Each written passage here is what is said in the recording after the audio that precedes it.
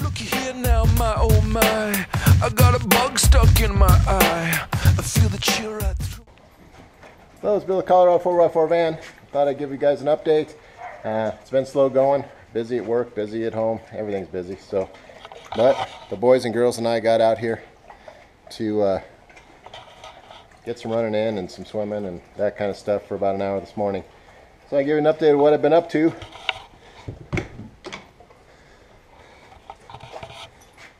Guess I'll start with the light switches here. These are some light switches I found that I think I'm going to use. They're a touch screen, and you turn them on and you slide to dim. You can also use the arrows to dim, and you can also turn that beeping noise off.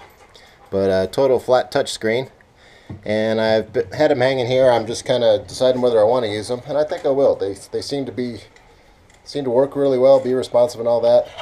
If you don't know me, I hate touch screens. I hate my iPad. I don't have an iPhone. I like buttons that work. I don't like to get fingerprints. I'm dirty all the time. I don't like any of that, but these seem to be pretty responsive, and they haven't gotten dirty even though they're white. I've been turning on and off, you know, for quite a while now. I saw the plastic on, true, but they seem to be pretty good and clean up pretty easy. So I think I'm going to go with those. But the main thing I did, I got one day off in the middle of about 2 weeks ago, and I started the sheeting. So there's been a lot of shaving of the insulation that sticks out too far. You can see some of it's here. It's all over the floor. It's everywhere. But got these first three. There are 4 panels lengthwise, and that'll be the same for the walls, and then there'll be 2 on each end. And I got the first 3 of the 4 on the ceiling up, and as I went, I installed the lights. You saw the switches. I have these 2 over the sink installed too, and put the trim for the fan on. So I've been doing everything as I go along, just to make sure. I want to test everything, make sure that everything works before I cover it up permanently, because the last thing I want to do is have to tear it apart and fix something. So I'm making sure everything works as I go, which slows it down, but now I have better light in here, so it's easier to work. Next thing I've been working on is the electronics. Same thing, I wanted to make sure everything worked. I painted my speaker grills white. There's the other one back there. I like that better, even though I don't have anything. This isn't final painted or trimmed or anything yet, but I wanted to get as much set up as I could. So I put my door handle on here, and this is the dumbest thing I've done yet. Totally stupid. Do all that measure and get everything right to not realize till the end that it overlaps by ½ an inch. So I was off by ½ an inch. But at any rate, I got it to work, and we'll clean it up, and I'll trim this out so it looks nice and all that. But yeah, that's a dumbass moment so far. So I got my color control all hooked up. Initially I was going to just use the dongle, the Bluetooth dongle, but that only only show the solar on your phone. And as I said, I don't have a smartphone anyway, so I didn't want to go that route in the end. So I got the color control, and that shows you, you know, you got your, if you've probably seen these, but you got your solar, which is 0, it's in the shop. Battery's 100%.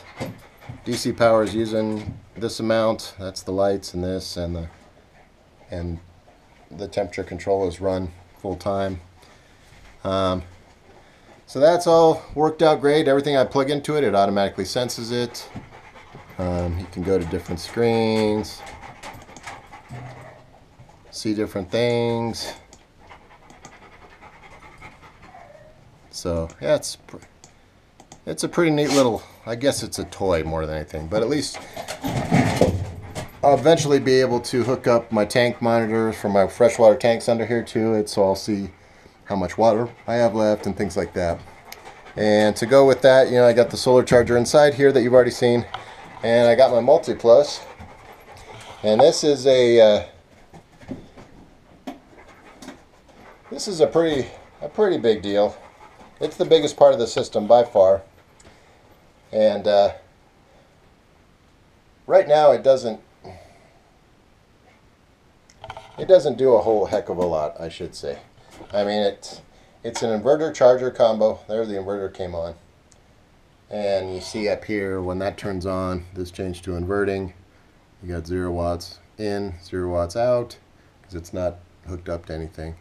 When I plug it into shore power, I have my 1,000-watt Honda generator here, and that's what I've been using. That's for the van and everything. But you have to be careful. When that's on eco throttle, it idles real low to keep it quiet.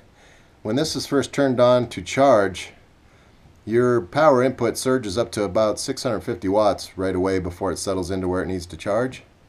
And that, it surges up faster than the eco throttle can throttle up. So it'll cycle on and off. You can see here we've got the charger side. So this cycle on and off. Here's the inverter side. And wouldn't be a problem if you're plugged into shore power that's on all the time, but when you have a generator, it doesn't sense enough power, so this will shut down, and then it'll try again and try again. So it eventually gets there, but yeah, that's something I didn't realize. It surges quite a bit to start out, and then it simmers down to whatever charge level it needs, and you've got bulk, absorption, float, and then storage is the lowest level of charge. But even at storage level, it's about 45 watts to run this unit. So it's going to be something that I will use occasionally. The inverter will be the main thing I use because it has a really nice pure sine inverter built into it also, and a transfer switch that's built into it. So if I'm running my generator and we have computers going or something in here plugged in, and for some reason the generator's, somebody kicks the cord out or it runs out of gas, this will switch over in 20 milliseconds to the inverter. So even computers won't notice a loss of power. So it automatically switches over. It's got a 3,000 watt inverter in it, and that comes on automatically. So running the microwave, some other things I'm going to run. That's the main thing I'll use it for. The shore power will probably rarely be used. I hope to rely 99% on the solar. So that's what I'm doing there. So and this is all temporarily hooked up. You can see how big this is. This is about 14 inches tall, about 8 inches deep, and about 10 inches wide. This thing weighs, the weight on it says 50 pounds, but it feels heavier. So anyway, it's very heavy, and it's kind of big. So I'm getting these things just to get my layout under the bed figured out. I'm running out of space. Somebody wrote in that I should, I could use some different devices that are more usable in American campers, like Instant Hot, propane water heaters, things like that. And I have one of those, but I'm not going to use it in here. A couple of reasons. The efficiency isn't as good. You have to vent that out, and you have to make a custom vent to get that unless you use it outside. But mainly, it's a space issue. I have, basically to the end of that cabinet will be the bed back. And I've already ditched the third water tank. I may have to ditch my third propane tank because I'm going to have, well, it's going to fill up in a hurry. You can see the batteries. The sub, I got the smallest I could find. That'll mount to the wall basically like it sits there. The batteries are this big now, but I may have to add 2 more. You never know. So you got to save space for that. I have this thing that's going to mount to the front wall. The 2 big water tanks are going to be here. The propane tanks are going to be over here. All the water related items will be in that corner. Pump and all the associated items, valves and all that stuff will be over there. I'm hoping to get a Truma combination water heater furnace that will sit just in that little space right there, and that'll save me a lot if I can get that. And it looks like I found a solution. One of my subscribers who's in England has written me privately and got me prices, and even though they don't ship to the US, he's offered to, if I get it shipped to him, he'll then ship it to me, and the prices look very reasonable.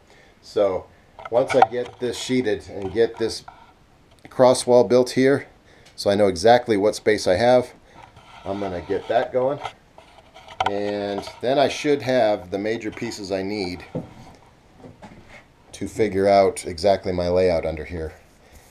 Because I not only have to get it in there, but it has to be able to be worked on when it's under there. I have to be able to get to these things to service them and maintain them, and replace them if necessary. So yeah, it's a game of Tetris under there. So that's the reason why I don't even want to go a Malaga water heater and a Propex heater furnace system, because having two different systems will take up more space, and it's harder to get to the two different systems to work on them. So I'm trying everything I can to get that Truma that's all in one unit, that's about the same size as the Malaga water heater, a little bit bigger, and will sit right there where it'll be easy to get to. You only have to get to the back side to service it. So I'm hoping to get that. And then if I do, the control for that will go right here, and that'll be the final piece of equipment to go on this cabinet door here. But anyway, that's all I've had the time to do. I've checked this stuff out, run it, made sure everything works. Like I said, none of this is permanently wired. I only temporarily wired everything up just to make sure it works, and then I'll take it apart when I do finish the build out. But yeah, I'll do more in-depth video on the electrical system once I have it finished out, and I can show you all the features real easily. But I just wanted to give you guys something to show that I am doing some things. They're little and it's taken forever, but I am doing some things. And hopefully next month I'll have a better video with more done. Until next time. Yeah, I want to party.